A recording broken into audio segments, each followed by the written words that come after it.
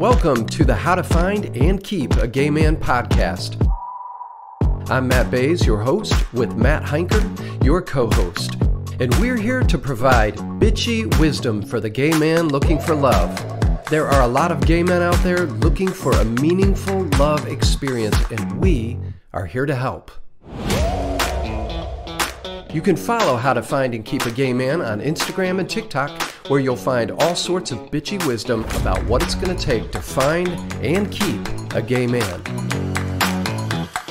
Welcome. We're glad you're here.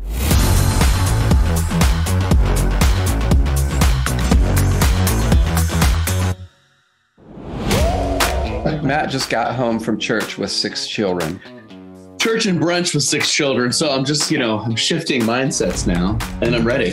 Good. I was with some friends the other day and we were sitting down to dinner. It was a gay couple. And he goes, "Terry, turn down the light. Lord, I can't sit here." He goes, "Well, honey, if we dim them too much, we're eventually going to be in the dark." There has to be a Medicare setting. Don't you? I get the Medicare setting. File that away. Okay. So welcome to How to Find and Keep a Gay Man. This is a wonderful, wonderful episode because we are having our very first guest onto the podcast. Woo! So we want to welcome clinical psychologist extraordinaire, Alicia B. Bridgeland. Yes, sir. Yes. You endorsed my book. Yes. And we spent some time together. And so being able to have you on is really, really a wonderful thing. And basically, we just need you to answer all of ours and all of the gay world's questions. Well, I think that can be accomplished. Welcome, Alicia. Good to have you. Thanks, Matt. Yes.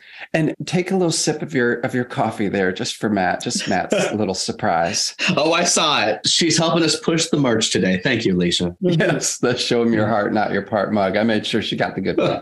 Thank you. Yeah. Alicia, why don't you do us just a brief little intro of who you are? Okay. I'm a clinical psychologist in private practice, and I do about 65 hours of therapy a week. I treat adolescents and adults, gay, straight, black, white, all kinds of folks. And I've been in practice for about 15 years. Wow. 15 years. Yes. And 65 hours a week. Wow. Yeah. There's a lot going on out there. Yeah. Okay. Yeah. I have had sessions with you where you're like, "How's 6 a.m. on Friday?" And I'm like, "Well, I'm sorry, excuse me." Wow. Man, I'm not kidding. We're getting up early. Sleep makes you weak. Yes, or Chris has been rolling around the bed at 5:30. He's like, "I gotta go. I'm gonna be late." I'm like, "For what?" I have a session with Alicia. I'm like, "What the hell? It's 5:30 a.m." Wow. Yeah. Well, for all that you're doing, for 2 people, I think I can say this, that have richly benefited from therapy over the years. Just a big fat thank you for the work that you're doing, especially in the LGBTQ plus community, how desperately we need it. Absolutely. Yes. Now, our hope for this podcast and for this whole platform, How to Find and Keep a Gay Man, is to help people who have a desire to be in a long-term or forever relationship and find what we would call a meaningful love experience, that they can, knowing that there are plenty of people out there that either aren't ready for that or don't desire that. So we know we're not for everyone, but we are for gay men who are like, "I'm tired of the hookup life, feels empty to me, or it feels like a dead end, or I've been in and out of relationship, a lot of the same patterns established, and I would like to do something new," which we always say, get a damn therapist and do your work. So we know that it's a struggle for people to figure out how to arrive at that place where they have love to offer and are also able to receive it. So perfectly said. Okay. Yes. Yeah. So can you speak to us about that, Alicia? Well, I think that the current hookup culture is not working for anyone. Okay. And I believe because there is a drive in the brain that is the strongest drive, and it is for love. It's in the same place in the brain as hunger and thirst. Wow. Yeah. And so this drive for love can't be accomplished with a series of relationships because it's sex, but it's not intimacy. Intimacy is seeing into me. It is being vulnerable. I've worked with couples who will, because of medical conditions or age, will never have sex again. And they are intimate and connected and in love. So I think love is the most important thing. And to go for that and to have that be the objective is probably the way to the most promising relationships. Ooh. It's also, the part about finding a gay man. I am married to a straight man. And since we got married, have not been dating. He's super controlling. So I had to ask some folks, how do you find a gay man? That was the piece that I didn't know. How to keep him. Like how to keep anybody, I think I've got. So I did a little research and I thought it was very interesting. In my age group, which is the baby boomers, only 2.6% of people identified as LGBT. Today, in our Generation Z, which is your 20 to 26, it's 21%. Whoa. More than 1 in 5. Yeah.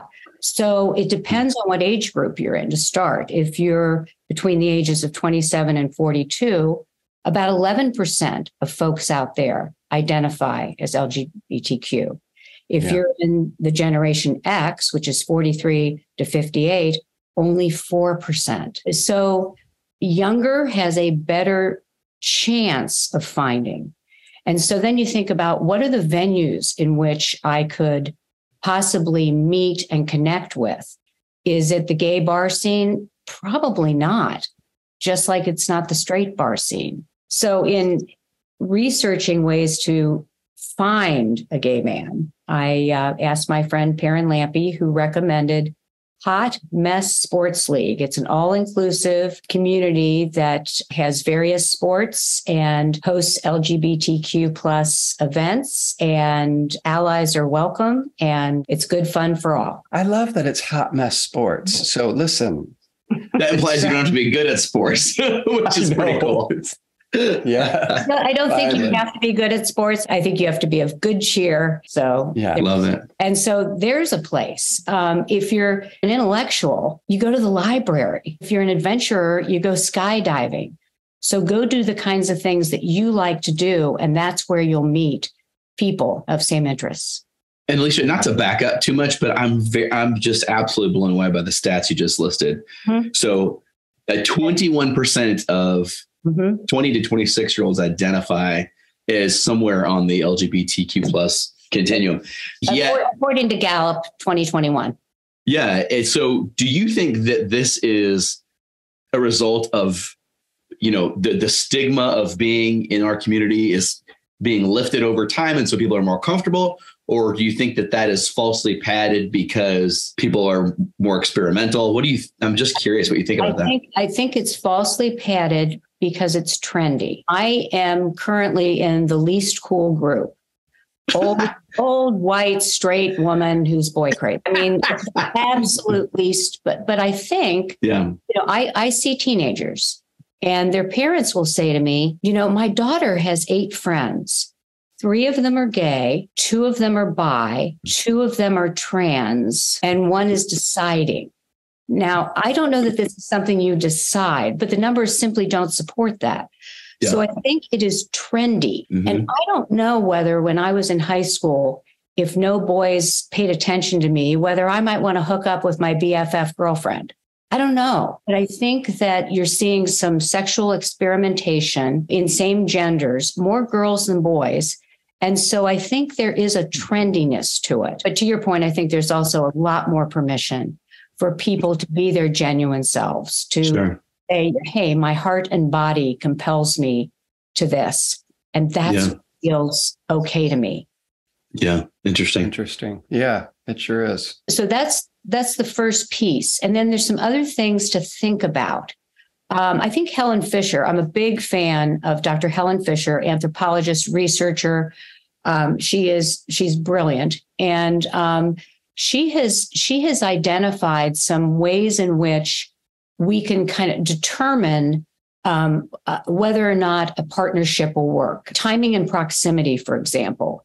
If he lives in Cleveland and has children he can't leave, and you live in Cincinnati, it's not going to work. If he's a senior and you're in 8th grade, he has all those life things to go through. And so it's not going to work. But if he's 39 and you're 35, fine. So those are the things that you think about. The other things to think about are ethnic and socioeconomic backgrounds, the degree of intelligence, even the degree of good looks. If you have a partner who is very, very intelligent and a partner who's not so, the more intelligent partner can get bored and it can lead to disrespect. I think similar religious values are important. You don't have to be the same religion, but you have to kind of honor what your partner is going through, and reproductive goals. If he is champing at the bit for IVF and you love the single life, that's going to be a problem. I think all of those cultural things. And then, what is your social climbing status? Do you want to be that, social person, or is your partner a minimalist who just, is fine with living simply? So those are kind of some of the things that we think about. The other thing I love about Dr. Fisher's work, she actually talks beyond personality indices about the fMRI research on brain types and the neural personality structures. And she's identified 4 of them. And you can take her quiz and determine which of those personalities you are, and then see how you might be in relationship with someone with his personality structure. Interesting. So just to back up a little bit, when you were talking about different socioeconomic level or different life values, hopes for kids or not kids, or one is an adventure seeker and another one likes to sit home and binge Netflix. A lot of what Matt and I talk on here about is pairing, good pairing or bad pairing. Mm-hmm. And I think that that's hard to find and understand maybe in your early 20s when I initially got married, because you love someone. And it might sound crazy, but sometimes I'm like, be careful how much time you spend with someone that you are infatuated with, but is probably not going to be good for you, because, honey, you don't want to fall in love with that person and lose 10 years of your life. Or more. Yeah. Or 23. The other thing to pay attention to is the dopamine rush that comes with early romantic love. I brought some books here because there's some books that folks should read. Yes. The Molecule of More. Okay. It talks about dopamine, how a single chemical in your brain drives love, sex, and creativity and will determine the fate of the human race. No oversell on this book.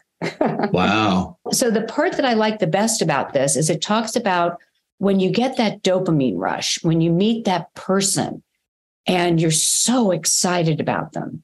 According to the research, the dopamine shifts after about 12 to 18 months from this romantic rush, I can't wait to see him dopamine, to a companionate dopamine. Now, don't misunderstand that that's old people, no sex, love.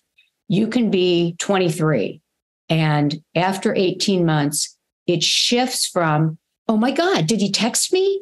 To he texted me. There's a difference, but the dopamine actually changes.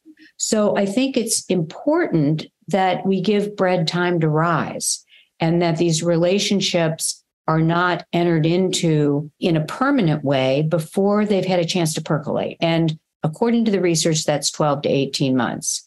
Now, I have patients who meet people, they fall in love. My in-laws got married, I think, after 4 months, and they were happily married for 65 years.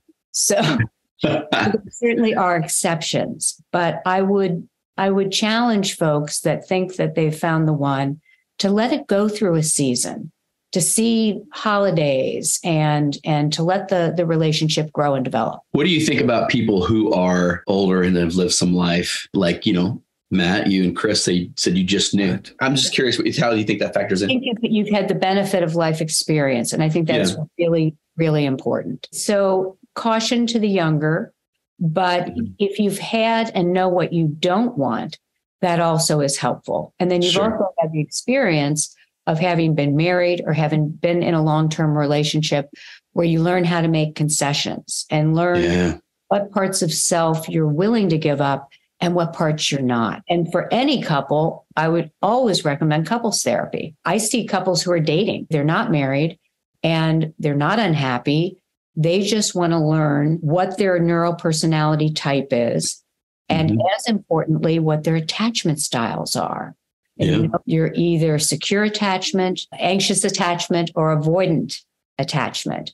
And if you have a partner with anxious attachment, it's going to be pretty irritating if he wants to know when you're going to be home and where you're going. And you might not understand that unless you understand his attachment. And so those are things that you learn in therapy. Sure. And so in that example, which I love, because I think that my go-to if I get unhealthy, is going to be anxiously attached, just because of a fear of abandonment, a lot of stuff from my childhood. Yeah. So what is the answer for somebody who that's where they get on the struggle bus? Because I think we can be like, you need to grow up and you need to just stop being anxiously attached. Well, I think that's complicated. I think the most important thing that you can know is your partner's early childhood. And whenever I have a new patient, I always do a family map, which looks like a kaleidoscope of circles where we have the person's partner, children if they have them, and then every person in each partner's family of origin with descriptions, including their parents and grandparents. Because if I grow up with a loving, nurturing, warm mother and an attentive, loving father, I'm a very different person than if I grew up with a drug-using father and a mother who was depressed and emotionally unavailable. So it's as important to know your partner's childhood as just about anything else about him. Okay. And I would think for me, it would help when I see somebody struggling with a weakness. It doesn't mean I have to fully accept it, or engage in it, but that I can say, I know where this comes from. And even in a safe, trusting relationship, be able to say, hey, I think we can do better here. Let's look at this and talk about it. Yeah, and I think in a loving relationship, you can make concessions. And an example I think of is a couple, his mother was so critical. If you got a 98, did anybody get 100? Are you really going to wear your hair like that? And so knowing that the person that she loves comes from a critical environment, an example that I use is if she were to say, for example, did you get the mail? What she just means is the mail here or do I need to get it? He hears, why in the heck didn't you get the mail? That's what he hears. And she hasn't said that. And we can't change him exactly. But she can say, I'm going to get the mail. And if he's gotten it, he'll say, I already got it. So being in tune with your partner and looking at how siblings treated one another, how parents treated one another is critical to being the most empathic, compassionate, and helpful partner you can be. I love that. Just the other day, this just happened. And Chris doesn't say a lot to me about my behavior or something that's annoying him or whatever, but he was talking to me about something, and I do a lot of teasing. And I teased him, and it wasn't the best time to do it. I can't imagine. Would there ever not be the best time? I could see it in his face, though. I could see this wasn't a good moment for him. And I said, hey, I'm sorry. I'm teasing. And he goes, it's okay. And I said, are you all right? And he goes, yeah. He goes, actually, just sometimes in those moments, I wonder where that comes from. And I said, how do you mean? And he said, I wonder if with your brother, that there was just so much of having to fight him, which there was, that you have to stay on your toes or put yourself out there first or what. It was less about what he said, and it was more about him looking into my past and trying to understand from another place, which I really appreciated, and also was holding myself accountable. I need to be careful of those moments that happens without me even knowing it. So we're both I'm correcting, and he was actually pointing something out. I thought that was fascinating. So anyway, what you just said, I think I experienced this week. And that's what love looks like. I've developed a way of thinking about my own language in relationship, and I just called it scripting. And I got the idea when I was walking out of the bedroom through the family room and my husband was reading. And I said, "Good morning. What are you reading?" And he said, "A book." I walked into the kitchen and I got my coffee and I scripted it. "Wife, good morning. What are you reading?" Husband, "A book, paren, you dumb shit, close paren." And so I walked back into the family room and I said, "What do you imagine it would be like if I were reading and you asked me what I was reading?" And I said, "A book." But he said, honey, no, it's just, I'm at the end of the chapter and it's like a really long military title and I don't have, like, oh, okay. And I said, "You said that." Or you could have said, "Wait." So scripting can help you with your partner. If you say something and your partner responds in a way that just doesn't feel good, think about if it were a script and you're reading this script, Matt, such and such and such and such, other person, such and such. What does it look like? Oh, that offended me. But I think if I were reading that play, it wouldn't. Yeah. Interesting. Okay. We're going to switch gears and I want to ask you a couple more questions. You mentioned the dopamine. Mm-hmm. And I don't know if those were attachment styles or what those were, but there were 4 of those. Yes. Okay. Those are the neural personality structures. Okay. We talk about that? Yes, please. So Helen Fisher, who I really admire, wrote a book called Why Him, Why Her. It can be why him, okay? Or why them, why they. And what Dr. Fisher does brilliantly beyond this personality type of testing is with fMRI research, she identifies 4 principal neurotransmitters in our brains that create attributes in each of us. And the 4 are dopamine, and these are the explorers. They like adventure. They're romance junkies. They will take risks. The second type is principally serotonin. They're the builders. They're interested in family. They are the pillars of society. They will follow the rules. They will respect authority. They like schedules. They like routines. Is that you, Matt? I'm not a rule follower, but Okay. the other things track. You're a pillar of society. Well, and we can be an amalgam of these things, Matt. It's not Okay. a purity. The third type is testosterone. And these are the directors. These are the ones that value intelligence and, think Steve Jobs, think presidents of companies, and they are analytical. For example, the owner's manual of my car, I have never opened it. I have absolutely no interest. My husband would go through it page by page. Okay. That's a testosterone quality I simply don't have. Now, I was in brand management for 10 years before I was a psychologist, and I bet you that my testosterone was higher during those corporate days because you're doing more things that are competitive and analytical. The fourth of the neural personality types is the estrogen type. And these are the negotiators. They have passion. They are empathic. They read people beautifully because they're more emotional.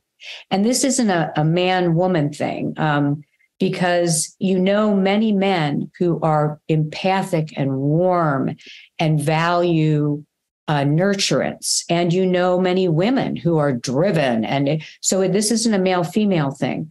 But if you want to find out why him, why her, the test is in this book and lays out the different types. And so if you're a dopamine junkie, you are not going to be wanting to sit home with Mr. Schedules, right? And if you are a scheduled person, you're not going to want to be hanging out with the guy who wants to go bungee jumping. Now, you have to be careful. If 2 dopamine junkies are together, they may struggle with wanting to find romance in different places, I think. Or if they have children together, maybe the children are feral while they're out skydiving. So, there would be things you'd want to watch. If I think about a serotonin couple, they would be the ones sitting home watching the seasons of their TV shows that they love. So you need to think about that. When I treat lesbian couples, who are both high estrogen, they can be codependent. They can fight a lot. So we have to work on just understanding that about your partner. Wow. So who goes together? Okay, good question. According to Dr. Fisher, the dopamine folks who are explorers go best with the explorers. The serotonin folks, who are the builders, go best with the builders. Now, this also, I think, depends on the quality of this. So, for example, if I'm a really organized, scheduled man who marries an explorer, we can maybe complement one another. I can keep him on track. He can keep me on track. That would make sense to me. Ironically, the testosterone and estrogen do better when they cross. So estrogen, testosterone, testosterone, estrogen. Unless, according to Dr. Fisher, the estrogen is so high estrogen, it can sometimes incite violence in the testosterone partner because of subjugation. So taking this quiz, knowing what you are, and knowing how to help your partner by focusing on his strengths. I don't think there are weaknesses. I think there are areas of opportunity, and being sensitive. You love this guy. You want to be the best partner you can be. I think that these are really important dynamics to understand, and really, taking your relationship to the next level, or really enriching it to its fullest. But what we see prevalent in a lot of people in our community is the inability to attach at all, or to think that they deserve love, or when they find somebody even that's good, that Matt and I would call a good pair, we don't have the ability to see it through and even get to the level where we're digging deep enough to understand each other's attachment styles and things like that. So I'm curious what you would have to say about that specifically. I think good therapy is indicated, both in couples. And I don't say that because I have a dog in the hunt. I say that because in my program, we weren't allowed to be therapists unless we went to therapy. I was like, are you kidding me? I'm not anxious. I'm not depressed. My dissertation's almost done. It was the most valuable thing I ever did, because it helped me understand why I feel anxious about certain things that maybe other people wouldn't feel anxious about. I always have my patients, the ones who are verbal and can do the work, do a critical events map, which is a list of salient memories, good and bad, which form themes that we have about ourselves. So if Matt and I are in the first grade and the teacher says, Alicia and Matt, you're going to be in the slow reading group. And I think, score, we get to read the little books and more time for recess. I might not even remember that. But if Matt thinks, oh, I'm with the dumb kids, that's a little T trauma that will stay with him as a theme, possibly for the rest of his life. Yeah. So you want to go back with your therapist and rewrite the narrative, not literally, but figuratively, to understand what your themes are. And some of them need to be refuted. If I believe, because my mother was, let's say, emotionally unavailable, that I am not deserving of love, that's a faulty schema. And so you have to go back and think, what about this person is so deserving of love? And how does he take the risk? And I think the mother-child relationship is the most important. Fathers are very important too, but the early bonds with mom, if she has postpartum depression, if she is not available, if she uses drugs and alcohol, a child can get the idea that he's not worthy, and that needs to be refuted. What I'm hearing is there's work involved. That it's not just going to happen. And another theme that we hit on, Alicia, is you can have all of this information. You can listen to this episode and have all the information, and even, go out and talk to people about it and give all of that information as if there's understanding. It's different having the knowledge than it is actually living and going through it. That's right. And when you look at relationships, there's some basic rules that if you can just think about the relationship maybe that you're currently in. A Gottman model. John Gottman does most of the really critical work on couples. And you need three things. You need friendship. You need shared values. So the shared values are that they're both good citizens. They both, nobody cheats on their taxes. They're good parents. I mean, so those are the shared values. And the third one is a good physical, intimate relationship. Intimacy is critical. In fact, in Dr. Fisher's work, she kind of laid out the things that every relationship needs based on brain science. And the first is novelty. I mean, you can't get stale in a relationship. The novelty releases dopamine. So if every night you do the same thing, you're not going to get that dopamine hit in your brain that is critical to sustain a relationship. So maybe you mix it up. You go to a different restaurant. I have couples write adventures and put them in a jar and just pull it out. And that's what we're doing Saturday night. If you have very different interests, if he wants to go see Maverick and he wants to go see the bridges of Madison County, you alternate. You mentioned the three things were friendship, shared values, and a good physical relationship. Those are critical. That's the Gottman model. Helen Fisher says that you have to have novelty, mix it up. You have to stay in touch. And her research suggests that with touching, we release oxytocin in our brains, which lowers anxiety, stress, your blood pressure, and actually increases memory. Go figure. Wow. Yeah. So touch your partner. It's really important. And also regular sex for oxytocin. And I see so many couples where they say, well, we've kind of lost interest in sex. Get it back. It's important.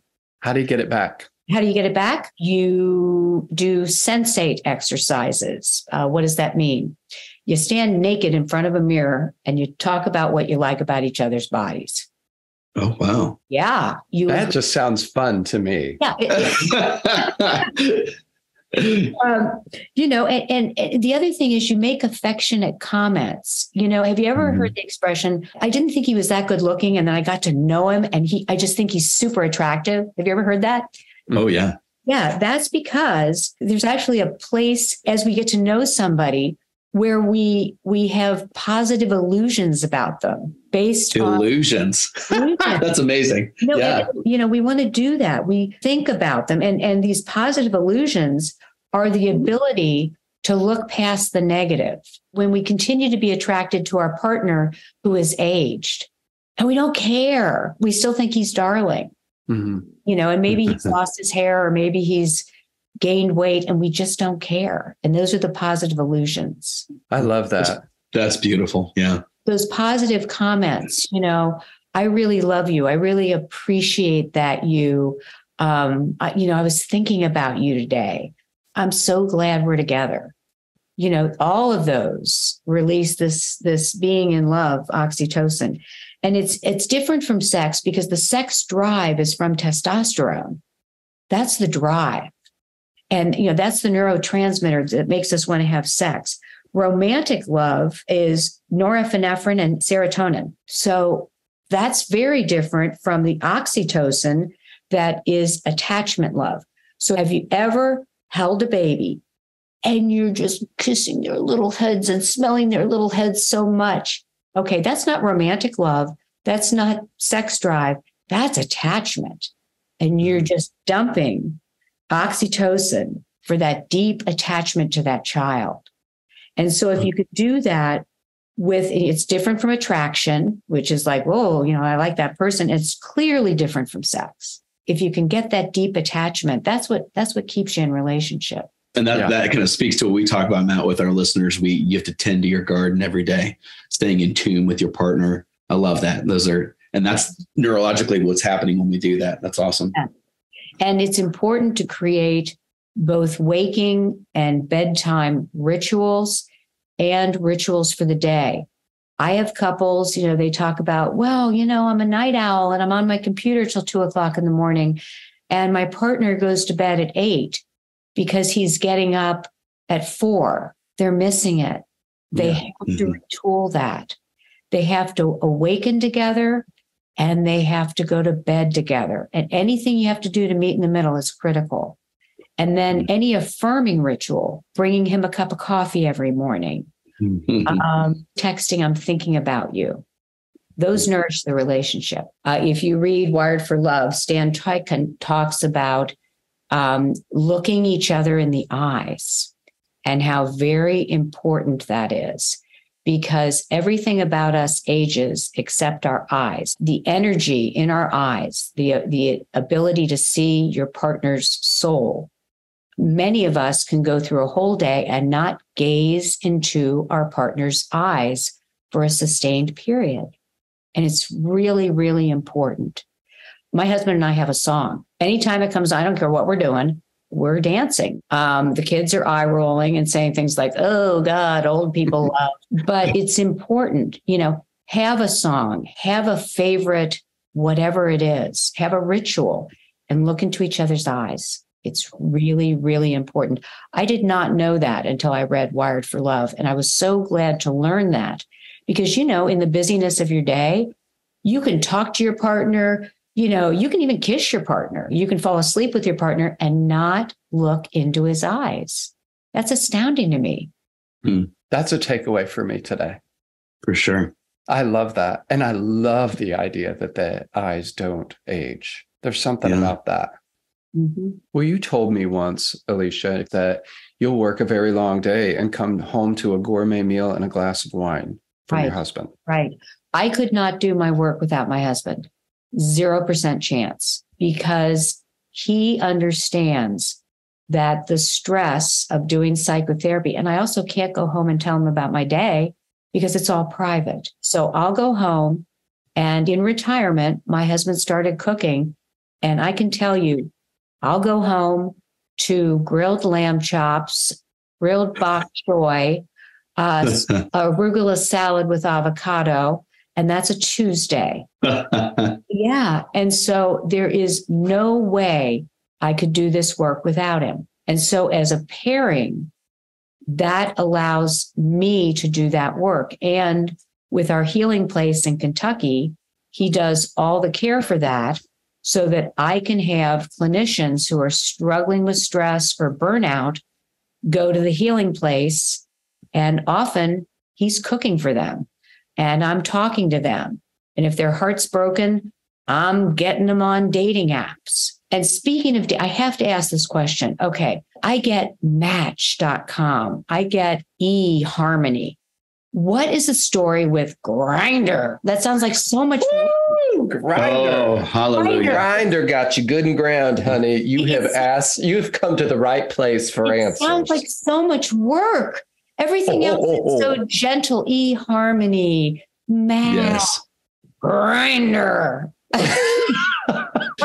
Grind him. Answer this for me. What? It is the horrific. Because he had a little bit more experience with the old Grindr. See, I think first and foremost in our community, it's expected if you're single that you're on Grindr, first of all. But it's this horrific place where you go primarily to hook up or have your self-esteem shot at. Oh. And I don't know if I've ever met anyone that is in relationship that met on Grindr. I mean, I'm sure it happens, but it's really a side effect of a lot of the negative things in our community. People don't believe that they deserve love, don't have the tools or emotional maturity, haven't dealt with their stuff enough to really even be ready to be in a real relationship. And so they all grind and scruff and all the other ones that are really designed just at hookup. So Matt and I always talk about, and we talked about mostly in the beginning, the people that are listening here are either tired of Grindr or have no interest in it because they really want something more. We've established that that's not a place to go for anything real. We say that Grindr is McDonald's. Yeah. It's fast and it's easy and it's cheap. It's McDonald's drive-through. Yes. It's McDonald's, not filet mignon. I think that's on our TikTok page somewhere. But yeah. And I have seen some of the websites, and I have patients who've done very well. I have patients who found friendship because that's what they're looking for. But I just thank you for clarifying that because I was just not getting it. Yeah. Well, and speaking of this, tell us the truth, no holds barred, about the hookup culture and what it is doing to us. Yes. Prevalent among young people, but also by your report in the gay male community. There is a dynamic of hooking up and having absolutely no relationship ever. My patients report to me that they are perfectly comfortable texting someone and inviting that person, for example, to come over and have sex, and very clearly inviting them for that. And I think, okay, so let me get this straight. You want me to drive over there and service you and then drive home because I wouldn't stay because it would be awkward. What is that about? And what I think is happening is the dynamic when you repeat anything, it's like exposure therapy. You know, if you're afraid of something, we always use exposure and response prevention. You're afraid of spiders. We expose you to the feared stimulus in a safe place and prevent your response, which would reduce your anxiety systematically, 90% effective. I think the same is true with the hookup culture.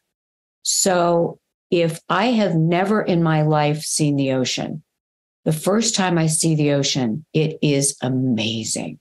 It is life-changing. If I go to the ocean every day, there is nothing about that that is thrilling. And the example I think of, because I worked in substance abuse treatment, a woman shared with me, the first time you smoke crack, it is the most orgasmic, special experience you've ever had in your life.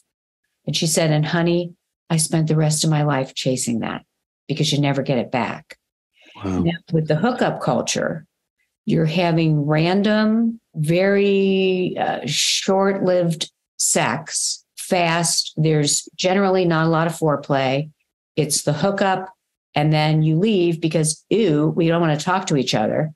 And when you do that enough times, I think your brain gets conditioned that there is not only no thrill with it anymore, but it's empty and it's very lonely.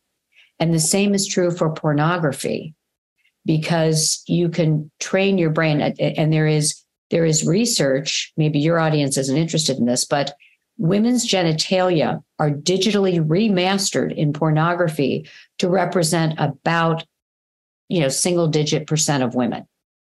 So teenage boys masturbating to porn, they look at that. That's what their brains get conditioned that this is what it is to have sex.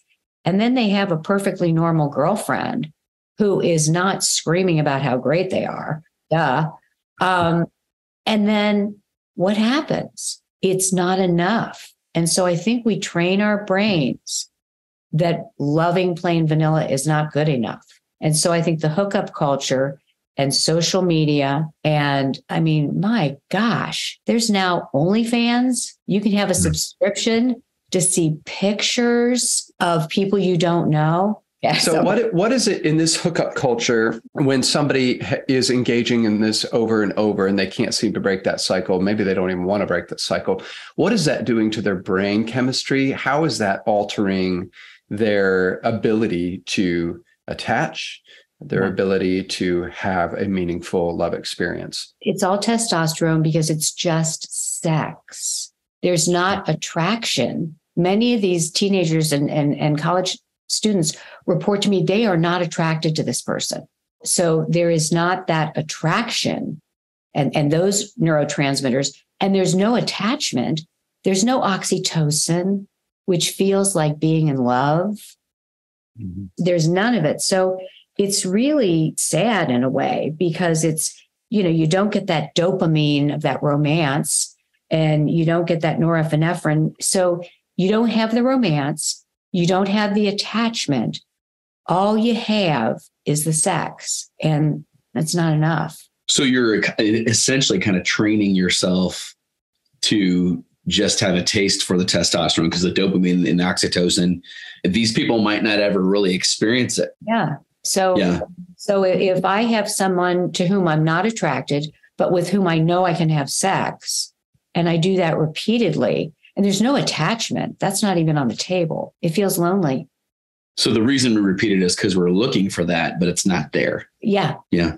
Wow. And we may not even be looking for it. We may just be looking for the ease and simplicity of hooking up and not having the drama of having a relationship with another human being. And someone who only wants that, is in what place in their psychologically in their life? What's the profile of that person? It varies. It's a lot. It's a lot of it. And this is not sexual addiction. That's very different. Yeah. This is a hookup culture. And I had read once, and this is why I don't think it particularly works for women, but I read once that when a woman orgasms, she secretes a hormone that makes her want to mate for life, the attachment hormone. Okay, that's why men fall asleep and women want to tell you their life history. Okay. Wait, two men, it's going to be different, but it's not something that's sustainable because love is the biggest drive. We want love. We want that person who loves us and is attached to us and we feel romantic about. And sure, we have great sex, but we have everything. We have the whole complete profile. So even the people that come to Matt and I and say, I don't want a long-term relationship. I certainly don't want to get married, but I don't want a long-term relationship. I'm perfectly happy with hookups or short terms or whatever. Those people have not done enough work to even be aware of the fact that they biologically want more. I would suggest an anxious or ambivalent attachment in childhood. And if they can drill down on that and figure out what aspects maybe of their upbringing was missing and what a partner might bring to that to nourish the wounded parts of them. Get a damn therapist. Get a damn therapist. We say it every week. That's right. So you can have a lovely partner that can nourish the damaged parts of you. I love that. I'm going to write that down. It's beautiful. Yeah. Yeah. Alicia, one of the reasons that I'm glad that we have you on here is because we can get the science behind some of this stuff that one of the things for me that I don't represent as full on the truth. I more represent it as a core group of us that do believe in monogamy versus polyamorous or open relationships is a huge deal in the gay community and is becoming even more popular. And they say things like, we were never meant to be with one person. If you look in the animal kingdom, if you look historically, all that kind of stuff. And I don't have the science behind this. I've never had a desire to be polyamorous. I know that I have the capability to go out and have sex with a bunch of people. I don't want that. And I feel extremely protective that Chris and I do not put each other in a situation where that could happen because I don't want to lose what I've got. Right. I don't want to even risk or step near that line because what I have is such a beautiful thing that I cherish. And I don't want to fuck it up. Yeah. And that's important. I mean, the point that those whose science will say is correct. 97% of animals do not make pair bonds. They just don't. What I know anecdotally from patients who invite a partner into maybe the established pair bond, in every case, one of the partners has ended up with a third party brought in to the established pair bond. So I don't think we are secure enough as people in our bodies, our performance, to have a series of others evaluating us. It would be really hard to have the ego strength to be doing that. And why risk? It doesn't work. I mean, I've never seen it work, and I've treated swingers. It doesn't work. But to risk the relationship, and we're older. I do see in the younger folks the idea of, is there someone out there better? Settlers and reachers. A settler is someone who settles for a partner, and a reacher is someone who has a quote unquote better partner. And I don't know what the evaluation criteria for that are, but they are looking, and a lot of it is social media. You know, if I'm on TikTok all day and seeing all these beautiful people, you know, maybe my partner doesn't look that great, but finding real love is so worth it. And staying in that space with your partner, with everything about him that is wonderful and annoying. And, you know, you just, you know, going back to love as the driving force in the brain. You know, the driving force in the brain is not testosterone. Sex is near there in the brain, but it's not the driving force. It's not with hunger and thirst the way love is. And so I would say to people, if you can find that person that you love and do the hard work of understanding that person's childhood, their attachment style, their neural personality structure, how dopamine affects them. I mean, it sounds kind of like you're in a science lab, but in that loving adventure, understanding their childhood maps and their critical events maps, what others have told them about themselves that have created themes. If they can do that work, then they'll know whether this person is a good friend or a good partner. We talked about this in earlier episodes. So I did a little bit of research and I found the stats were all over the place. We talked earlier about people who can't attach or love, or for whatever reason, they haven't been able to create a relationship. But in married gay couples, specifically male couples, I've seen stats that as high as 60% nationally are open. So it's so prevalent now that when we meet new couples, Ty and I would say most of the time, if we get to know them decently, the question comes up, are you open? Within, couples that have presumably found love. And so it really kind of shocks us, and we're newer to the scene, but I'm just curious why you would think. So these people have found love, that driving biological need, yet it looks like close to the majority of people in our community still, when they get there, will want to be open or explore others. Why do you think that is? I don't know. It's stunning and disappointing to hear that. Yeah. I know gay couples who are very much in love in closed relationships that work for them. Yeah. And so I don't know if there's some degree of dissatisfaction. Marriage, from my perspective, is about monogamy. And so I would, on an individual basis, I would wonder, what was that pairing about? If the pairing was about safety. So, for example, I'm a younger person who is with an older man for safety and security. And as that man ages, maybe, I lose interest. I'm hypothesizing, but an open marriage usually is fraught with complications, because inevitably the attraction is going to be more or less for one of the partners. And that's wounding. Sure. Really and wounding. That's what? That's wounding. If I have an open relationship and a third party comes in who is more attractive to my partner, well, I don't know about you. I don't have the ego for that. I promise I don't. One of the first relationships I was in when I came out, as I was just trying to figure out what in the world was going on, I was actually in a relationship with someone who was in an open marriage. And I had tremendous attraction for him and vice versa. And I think ironically, at the end of the day, we were probably a better match than his husband was. We had more in common. And it was the biggest disaster. In what way a disaster?